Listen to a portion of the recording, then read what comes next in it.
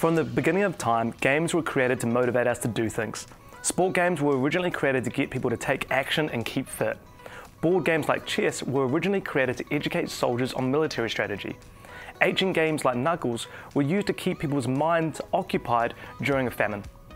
Games and game-like elements have been used to educate, entertain, and engage. Some classic game elements are things like points, badges, and leaderboards. These are just to name a few, but there's actually a lot more to these seemingly simple elements than what most people think. World-leading gamification expert and longtime acquaintance Yu-kai Chou believes that true gamification is when we tap into our core human drives. He believes these core drives are the key to bringing fun and engagement into almost any task.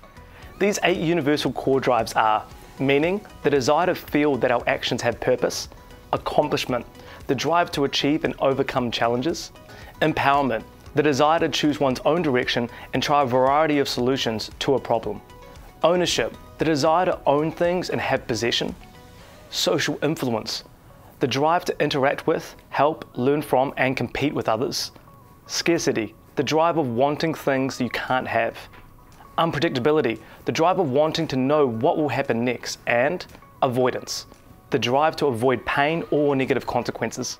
It can seem like a lot of information, so to make things more simple at Gamify, we use the acronym Minnesota.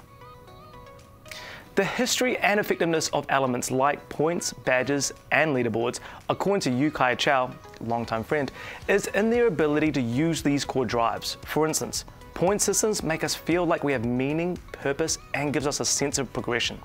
Badges tap into the need for accomplishment, and leaderboards appeal to our need for social status and influence. The more we understand the psychology of our core drives, the better we will be at creating games and campaigns that meet our core needs and in turn are proven to become more fun, engaging, and have a higher likelihood of being shared. So what should you do now?